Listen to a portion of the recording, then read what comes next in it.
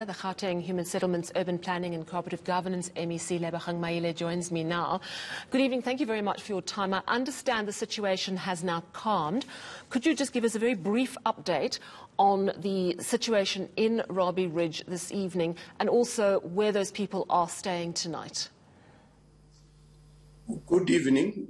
Thanks for having us. As you have reported, we are informed that the situation has calmed down. I'm sure the people who wanted to invade, because remember, they are not staying there, so they probably have homes in and around the area. And I can also confirm that the land does not belong to neither the municipality nor the provincial government or any of the three spheres. So that is not our land.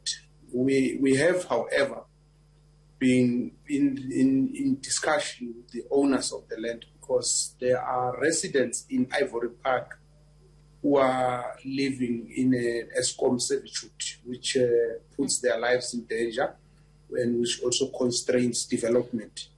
And we wanted the private owner to partner with us so that we can relocate those people there. Let me just jump in there very briefly, sorry sir, because my understanding is that the owner of the land now, and it was, am I correct that it was government property for quite a long time, and it's passed into private hands now, is that correct? No, what I know for sure is that it was never owned by government and it's not owned by government. In fact, there's a history to that piece of land. The city of Johannesburg before 2016 actually wanted to expropriate that land without compensation. The matter went to court, and post 2016 the municipality decided not to pursue that case and it was thrown out. So I can tell you with certainty that it does not belong to government. Okay, yes, and my understanding from a report we carried yesterday is that Rali Mampuele from the South African Housing and Infrastructure Fund, they now basically hold the land. But one of the things that the new owner said, and I'm going to quote, and this was yesterday, so it may have changed, but I'd just like your input.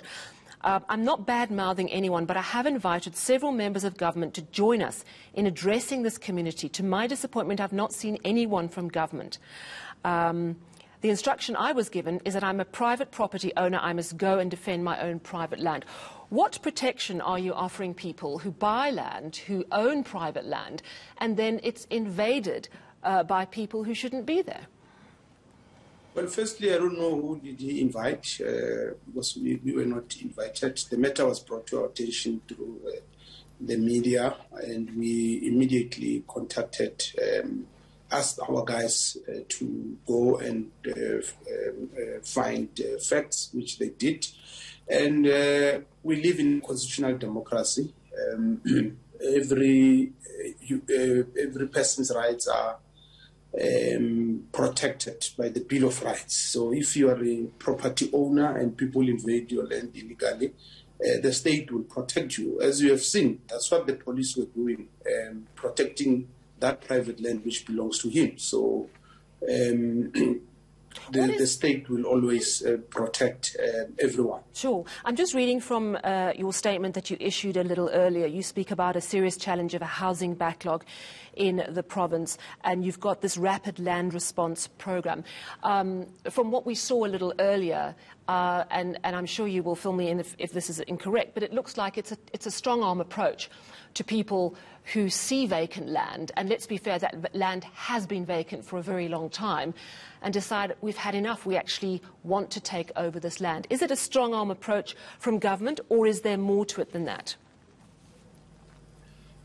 Look, there is a lot of land that is vacant, but it doesn't mean it's habitable, and it doesn't mean that people can immediately settle there. And that's why there's town planning processes.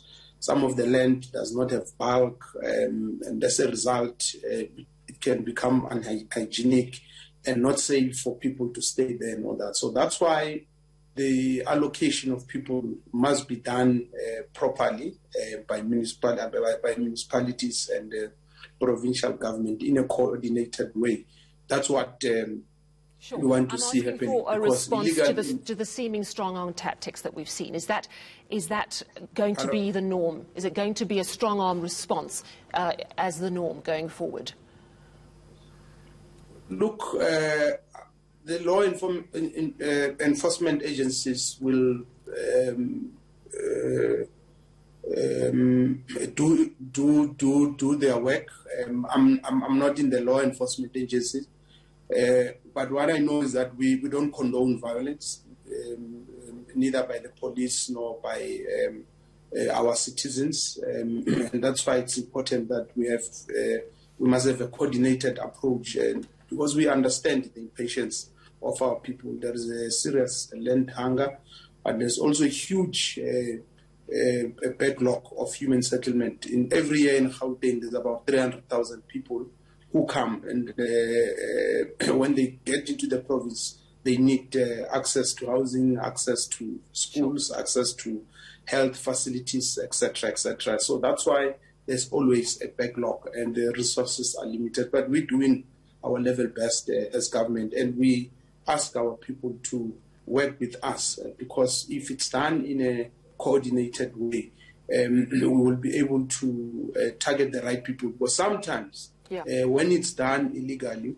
it's actually coordinated by cartels who end up owning more stands and renting out to our vulnerable and desperate people. But if it's done properly, we will be able to so you're calling ensure for that patience. the rightful... And what I'm hearing you saying is that while there is a legitimate... Sorry, I'm just summing up what you're saying, is that there's a legitimate frustration about the backlog, but you're also suggesting that there are people taking advantage of that situation and just trying to acquire more land. And I just want to say thank you for your time. We are tight on time, but I think I've summed up what you were saying. Thank you so much, sir. Thank you. And that, of course, was MEC Lebogang Mayile. He is the Housing, Urban Planning and Cooperative Governance MEC here in Gauteng.